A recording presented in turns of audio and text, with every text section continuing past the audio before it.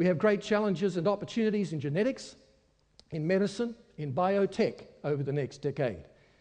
In 2010, we are, through the power of medical advance, adding about 0.2 years of life expectancy every year to the human experience. That's a good thing. But in 10 years' time, or 15 years' time, it will be 1 year added every year. Nanotechnology allows us to build machines from the microscopic level up. And if you've seen the movie Inner Space, you remember about the little spaceship that was injected into the human system. Today, that is no longer theoretical. That is a practical reality today.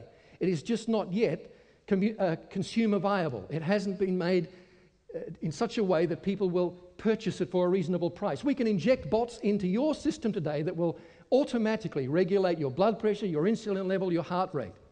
It can even, at times, augment things like the human memory and help us deal with problems like dementia. How many remember when the Times magazine covered the mapping of the first human genome about 8 years ago? Has anybody read that? It was big news back then. The first time the DNA map of a human being had been completely written out. Back then it cost $3 billion to achieve that. Today it costs $5,000 to write an individual human genome. By the year 2020 it will be $5. And that raises all kinds of possibilities when it comes to enhancements, enhancement of things like memory, for example, through genetic engineering, but also it raises some exciting possibilities of disease prevention, particularly diseases that are inherited.